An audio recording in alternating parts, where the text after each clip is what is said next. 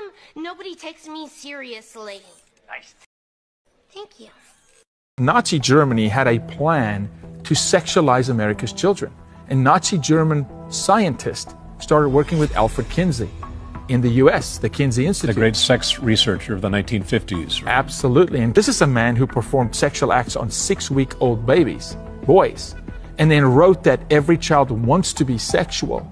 And he interviewed pedophiles and asked pedophiles, what do you think a child wants? It's a completely flawed work. But we have built America's sexual foundation. Every book, every viewer read when they grew up was based off of Kinsey's work, all our curriculums. Hugh Hefner was a subject of Alfred Kinsey.